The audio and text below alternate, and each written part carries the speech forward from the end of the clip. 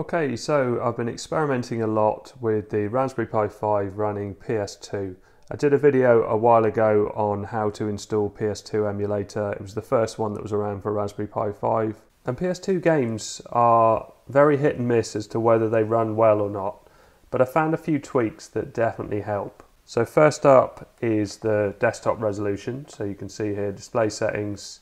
I'm running at 720 by 576. Now I didn't used to bother overclocking, but as these two tweaks have definitely improved certain games, that little extra tweak that you get from overclocking is definitely worth it. So if we have a look, I've got arm frequency set to 3000 and force underscore turbo equals 1. I haven't bothered on the GPU because it didn't seem to make much difference, but I'll show why in a minute. It might do to some games, to be fair. So if I launch the PS2, which is this one, this is the last version that was made for ARM on Linux. And you can see I've got several games in here. Now, one of my favourite games of all time is Dave Mirra Freestyle BMX, and this at the standard settings. So the game starts up fine and all the menus seem to be working alright, but if we go into ProQuest and just start a game, even the menus here, no slowdown at all. You can see at the bottom it says we're running Vulkan, and this bit goes really slow. It's much quicker on GameCube. GameCube uses OpenGL, but OpenGL doesn't seem to work with this. It just crashes the system. I've cut a bit out because that bit takes ages. Looks alright here, but as soon as you start the game, it's just awful, and it actually runs like this.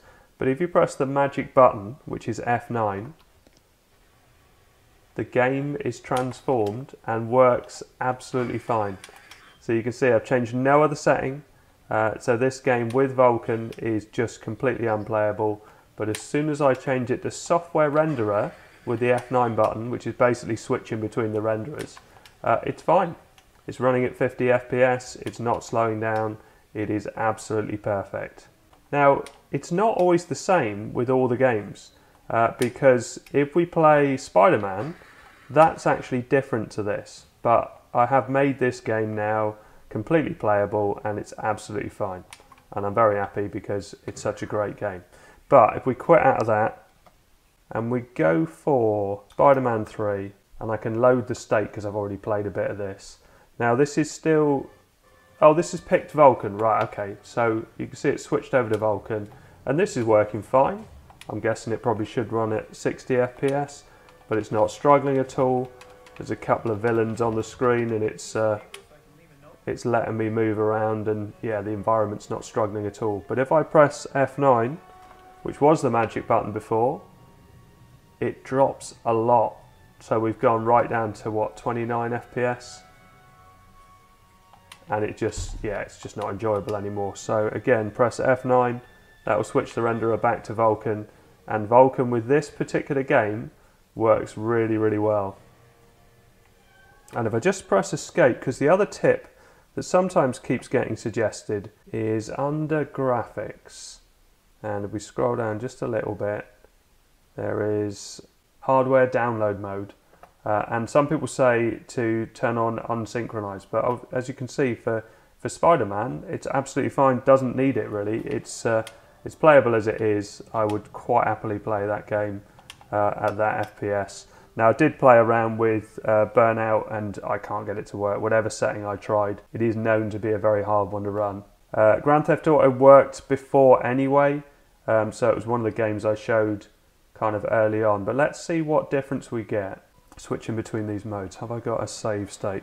If you press Alt and S, it gets you up to this mode, and we can go load state. I have a load slot. There you go. So what are we looking at? 25, 26 FPS, which I think this is supposed to run at this. Yeah, that's running absolutely fine. That's running in software mode again. So let's skip around here, do a bit of a skid. Yeah, all of that. It feels really nice to play. It's not struggling at all. If I press F9, and this puts us into, oh well, that says software mode now. Still 25 FPS. Feels a bit more choppy though.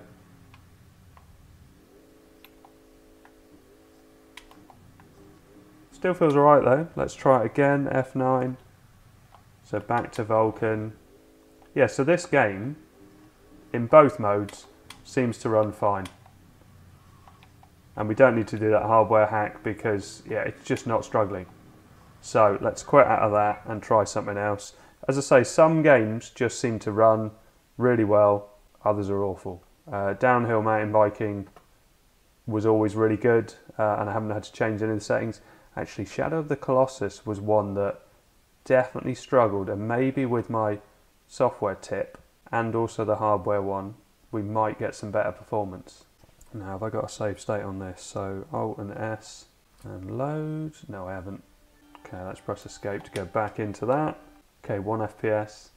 Okay, let's try it. F9. Oh, in fact, has it crashed? Yeah, it has crashed. I think the whole system's crashed, actually. Yeah, everything's crashed. So unfortunately, I'm going to have to switch off and switch on again. Okay, so let's try again. But let's turn on that hardware hack. Let's press escape right at the start. Go to settings, graphics, hardware download mode. Let's go unsynchronized. And we're on Vulkan at the moment, so we're going to leave it on that. Because I don't think it was on Vulkan before. 60 FPS on the loading screen. Oh, that's working better. Although it says, what, 16, 15. If we can get just into the game, and then we can try and switch that mode. Oh, 1 FPS. Is it going to let me? I'm going to try and do the F9. Switching to software renderer. Okay, well that made a big difference because we went from 1 to 15 FPS. Yeah, so that's definitely running really slow. Let's try F9. Turn on Vulkan. Yeah, so okay, so Vulkan definitely breaks this game. F9. Then switches back, and you can see it's made quite a big difference, but it's still unplayable. And what setting have we got here? There's so many settings on here, but I've found not many that actually make a difference. But if you've got any tips, please leave them in the comments. So hardware download mode. So that was unsynchronized. Let's go for disabled and see if that does it. Sometimes that completely stops the game working. Yeah, that doesn't work at all. And actually Vulkan's come back on. So F9. Okay, back on software. Yeah, disabled is worse. And I did see somewhere in here there was hotkeys. Yeah, so let's see if that hardware bit has its own. So that's save states. Because that's where I found the F9. Cycle hardware MIP mapping. What's that on? Keyboard insert. Keyboard insert. Well, we can give it a try. So escape. Back to the game. And insert.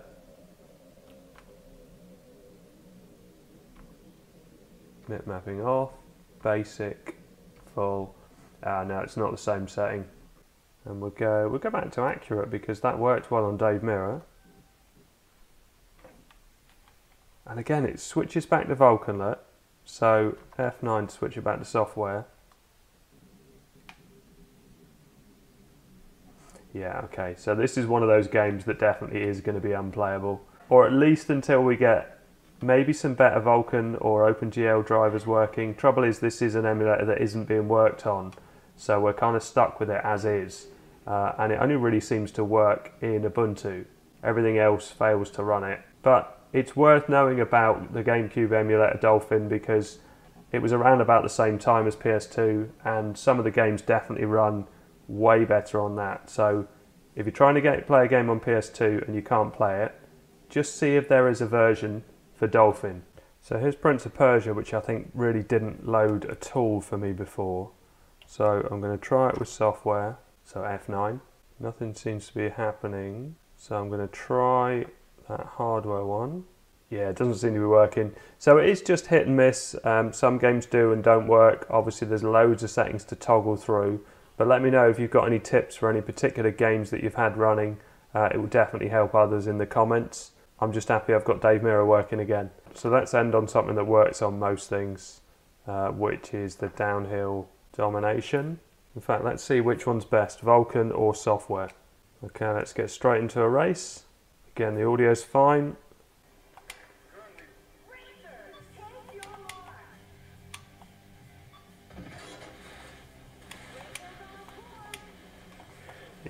looks fine. Well, it's at a solid 60. That it's not struggling with that, and that's on Vulkan.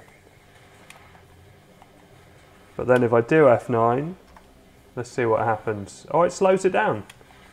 Yeah, it really is hard to work out quite why it is, but maybe it's some element, or you know, some sort of graphical technique that they're using on certain games that the Vulkan just gets tripped up on. But again, F9, and I'm back in, and I'm at 60 FPS, and it looks great. Yeah, very nice. Okay, so I hope all this helps. Thanks very much for watching. Please like and subscribe.